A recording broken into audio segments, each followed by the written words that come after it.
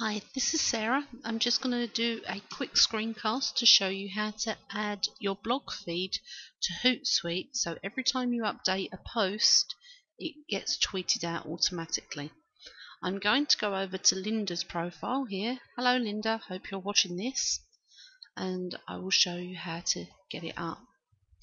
So Linda's dashboard comes up in Hootsuite, and I need to go over here so that I can pull up the settings.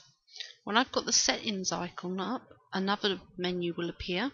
I need to go to RSS/Atom. Click on that and it will show me my existing feeds. Now if you've already got a Hootsuite account, you shouldn't have any existing feeds.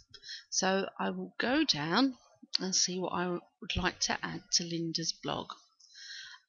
At the moment, the only thing that goes to Linda's blog are her normal blogs.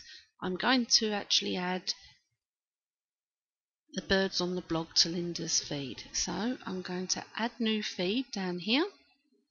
I'll click on that. And now I need to put in the feed URL. The standard WordPress feeds are very easy to find.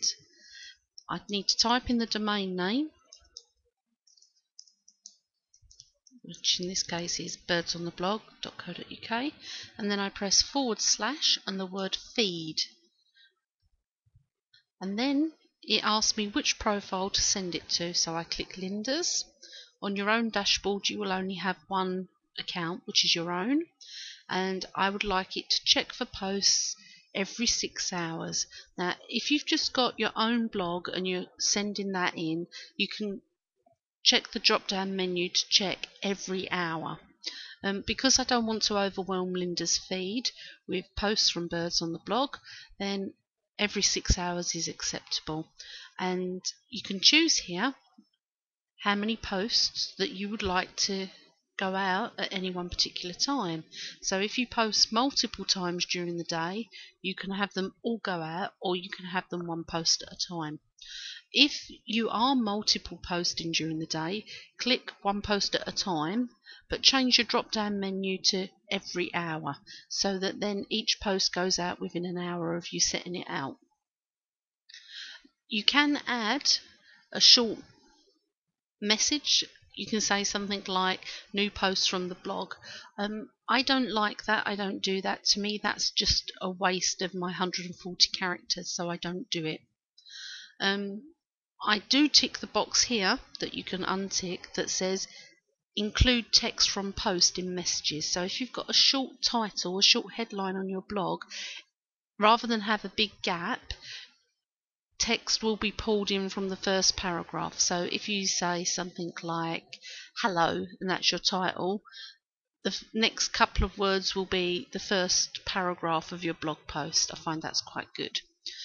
Down here right at the bottom you see another drop down menu, and you can use all sorts of shorteners to automatically shorten your link.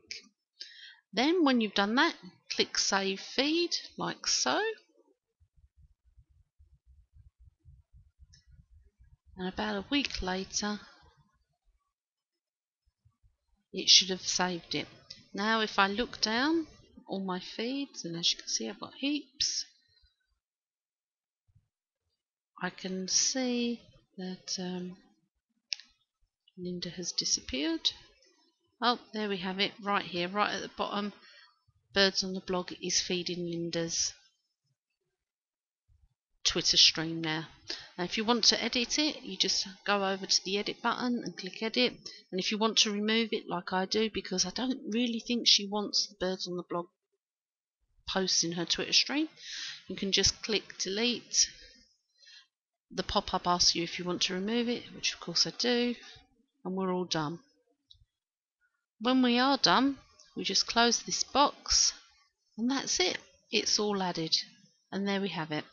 That's how you add your feed from your blog to update Hootsuite and Twitter automatically.